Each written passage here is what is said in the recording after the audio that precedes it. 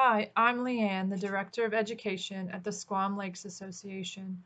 I'm glad you are joining me to explore the wonders of the Squam Lake watershed. Today we'll be looking at some blooms, but not these terrestrial blooms, though they are quite lovely.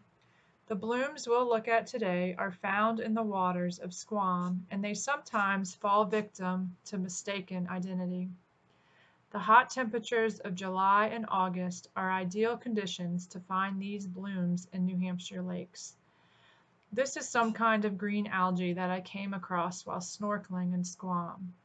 I will not even try to ID it since there are over 7,000 species of green algae, 90% of which are found in fresh water, and surprisingly, there are a few instances when green algae is found on land, usually on rocks or trees.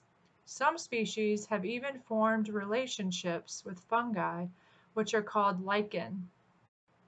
While I don't know the specific type of green algae that I found in Squam, I do know that sometimes it gets confused with cyanobacteria. Cyanobacteria is sometimes referred to as blue-green algae, which is misleading because it's a bacteria. Interestingly, cyanobacteria may have evolved into the first chloroplasts, the structure within plants and green algae where sunlight is turned into food. Both green algae and cyanobacteria are important players in aquatic communities.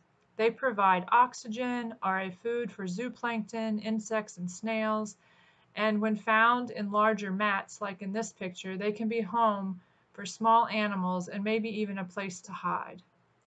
Algae can be indicators of water quality because some species favor different nutrient and pH levels.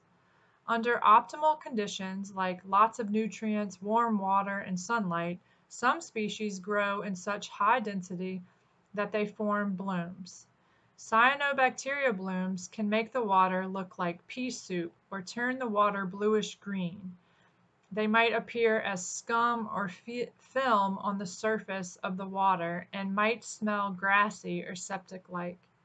It's important to be able to tell the difference between green algae and cyanobacteria because certain types of cyanobacteria in very large quantities can be harmful to animals, including us.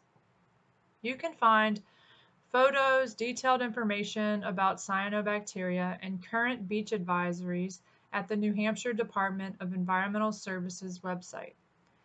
Minimizing the use of fertilizers in yards and gardens, maintaining septic systems, and keeping plants and trees along the shoreline to reduce runoff into the lake are all ways to minimize the risks of excess nutrients entering the water, thus decreasing the chance of cyanobacteria blooms. So, keep an eye out for blooms, but don't be misled by these green algae blooms. When in doubt, take a photo and submit it along with the online SLA Lake and Watershed Observation Form. Keep exploring, enjoying, and caring for Squam, and stay tuned for the next episode of Squam Watershed Wonders.